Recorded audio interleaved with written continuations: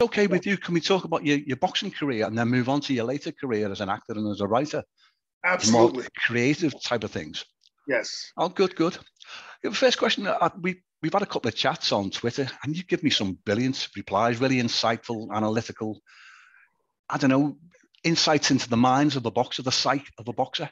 What is it that motivates a youngster to get up out of bed in the early hours of the morning, train like a Spartan, and to get into a sport, to climb into a ring where they face injury, possibly death?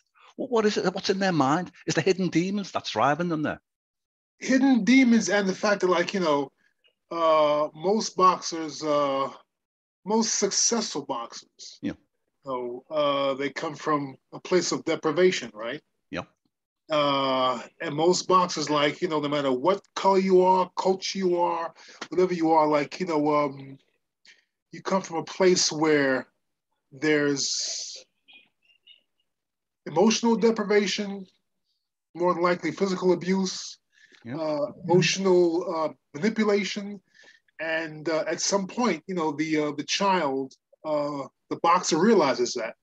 He doesn't realize, though. I don't think the boxer, as I told you in my one of my emails to you, Yep. I don't think the boxer can have a firm understanding of why he fights, though. Because if you went to a psychologist, if Muhammad Ali goes to a psychologist in 1960 after he won the Rome Olympics, he says, right, and and the psychologist like asks him, like, why do you want to box? Yeah. And Muhammad, like, tells him his story,